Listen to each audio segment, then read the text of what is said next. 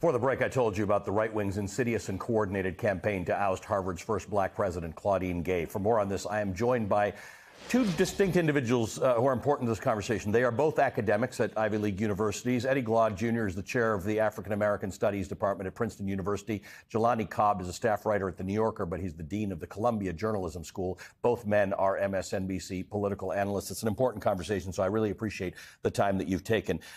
Eddie, it's a complicated issue, and there are many things that are complicated about it. And I just had a great conversation with Asaf Zamir, the former Israeli consul, about anti-Semitism, which is a real issue that has to be discussed on American campuses. But that's not actually what this was. This was something else.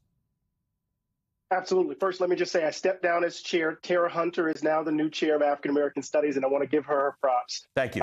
But I would like to say this, though. I think you're absolutely right.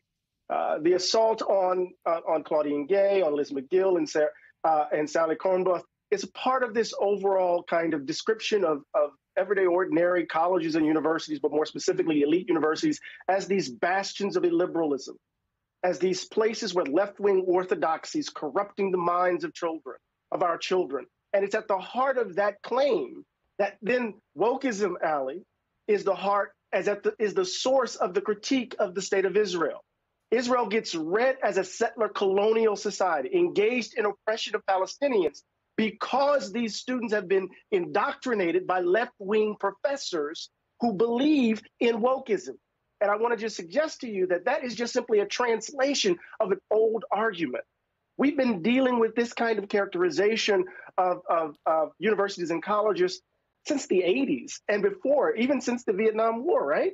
And they're just changing the names, giving us a new vocabulary. So this is much bigger than just Claudine Gay's presidency. This is much bigger than Penn and Cornell. It's about a wholesale attack on colleges and universities across the country. Jelani, what's your take on this? Because not only do you deal with this and by the way, Columbia is a real hotbed of this discussion about Israel-Palestine and liberalism, but you're actually a journalism dean. So you have to think about not just what it is, but how we actually portray and tell the story.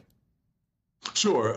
And so I think there are a few things going on here. One is that there is a complication. That forum, in Congress was not meant to explore the nuance and complexities of free speech on campus or around, standards and values and those sorts of things. Really, it was a show trial that was meant to humiliate and ultimately remove the three women, who were called to be in that conversation. Now, there is a complicated conversation to be had about how you balance your values with academic freedom and freedom of free speech. That's not what was happening there. Moreover, and I think Eddie can relate to this. He went to Morehouse when I was at Howard. We both have kind of matriculated through our careers around the same time. We have seen time and again, and our mentors, the people who prepared us to work in this arena, saw time and again the way that African Americans' credentials and qualifications are questioned. Doesn't matter, how distinguished you are. Doesn't matter what you've achieved or what your laurels may be. That the presumption is that you don't belong in this arena. We're operating in an arena that is where the primary criteria is your intellectual ability. And we're members of a community that has been denigrated, allegedly, stereotypically, for the lack thereof. That's a problem in some. That's what we saw happen with Claudine Gay. The same thing that we saw happen with Barack Obama when they demanded his birth certificate. That's effectively what we saw happen with Christine Gay over the course of Claudine Gay, over the past few months. Eddie, let's talk about that. I was having a great conversation with Nicole Hannah-Jones the other night, and one of the things that happens in long dissertations, mistakes happen, citation mistakes happen, and universities actually are very specific about the difference between you've got citation errors and you plagiarized, you represented some. I mean, they have a range of things that happen.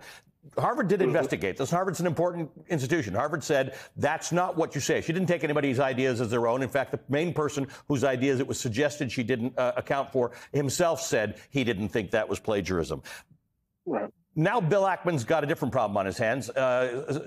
His wife is alleged to have done the same thing, and he offered great grace to his wife. He said, she makes mistakes, she's only human. Claudine Gay was not entitled to that.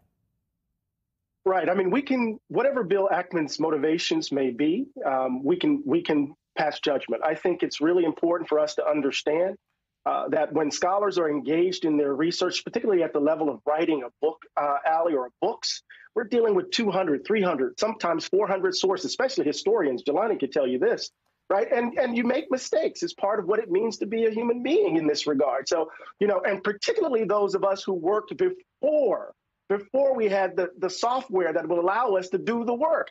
Imagine those of us who were working on first-gen Apple computers, or before that, just simply word processors, or before that, typewriters. And then imagine how T.S. Eliot would survive. Remember T.S. Eliot's former saying, the bad poet imitates, the great poet steals. Oh my God, Eliot has to be thrown out. So part of what we have to do is to understand our space, and then to understand what's motivating these folks. And I think if we understand what's motivating these folk, we see it as part and parcel of this wholesale attack on this diverse nation, on the value of diversity, right? And if we don't, let me say it this, but let me put it this way really quickly, Alex. We all too often attribute good faith to these claims, and when we do, we find ourselves trapped. When in fact, it's bad faith that's motivating it from the beginning. Jelani Cobb, as you mentioned, those hearings were not what they were advertised to be. There is really an important conversation to discuss how universities keep people physically safe and intellectually not so safe, right? That's where we should be. And there's a valid discussion to be had. But as I think I heard Eddie say some weeks ago on TV, some people have deliberately confused that discussion. They have confused the discussion of diversity and CRT, which most people who talk about don't know what it is, with freedom of expression and ideas. How do we unmuddle this? Well, I mean, I think that Eddie's point earlier about good faith and bad faith is crucial here, that you can only unmuddle it if you're dealing with people who are having this argument in good faith. For the people who Rufo mentioned, their agenda was to remove Claudine Gay. There's no unmuddling that unless it's just to be clear that that's what's happening here. There's one other thing that I think is important, which I've seen, a few people, Brett Stevens and a number of other people make this claim about Claudine Gay, saying that her intellectual output was thin. She'd been published in all of the top journals in her field. And so these definitions for what intellectual output and standards are vary widely from discipline to discipline. Some disciplines like economics, very much focused on papers where it's fine to have multiple authors and multiple people collaborating on something. Other places like history is more frowned upon, and people are more inclined toward books than papers necessarily. It varies across fields. But when you compare her within her field to people who are top scholars in her field, she stands equitably. And so the reason that this argument could even be made was that we were seeing the same sort of delegitimization that we saw going back to Barack Obama, going back to every single peer that I could talk to who's a person of color or a woman who can tell you about some circumstance in which their intellectual abilities have been questioned on the basis of their identity.